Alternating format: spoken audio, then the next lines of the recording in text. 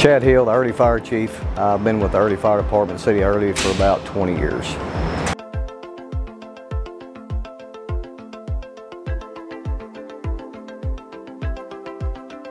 A lot of people don't know the Early Fire Department was established in 1961.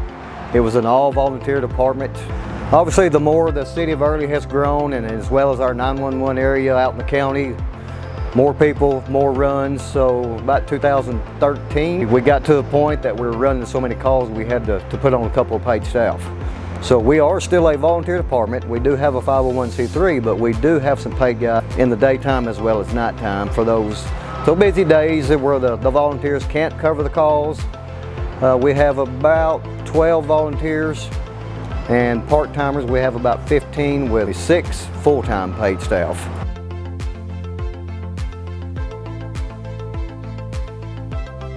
Common causes nationwide is #1 cooking.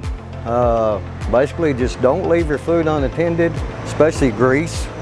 We all know that's very dangerous. #2, probably nationwide, is heating. Obviously, in the wintertime, your space heaters are one of the most common causes. They put them too close to curtains or even sofas or furniture, stuff like that. So, be sure to play that safe and back it up a little bit, and just be aware of your surroundings. #3, probably, actually for this area, it's probably maybe one of the #1s is heat lamps. So in the wintertime, obviously people keep their pets warm and they don't secure those lights and they fall down the doghouse or wherever, and then starts fire. So we got to be cautious about the heat lamps.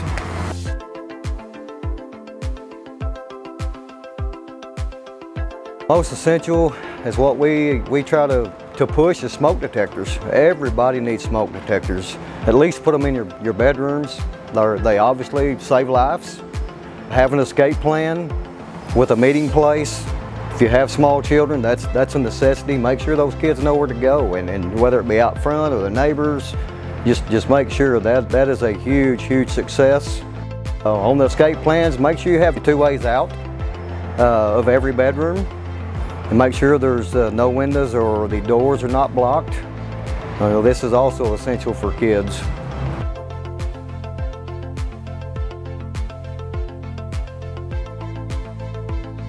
In our area, we call it wildland urban interface.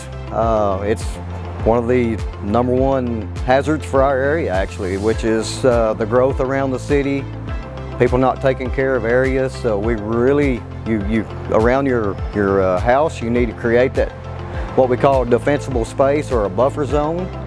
Remove all the flammable materials from your roof, your gutters, your porch, or even around your home. If a wildfire does break out, it's going to come right straight across, and the less stuff that burns, the better. Cut your grass short in wintertime.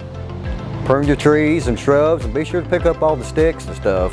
Just a little less flammable material.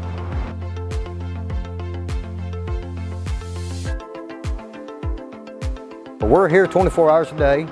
Volunteers, always looking for new ones. So if you want to give back to your community, come see us.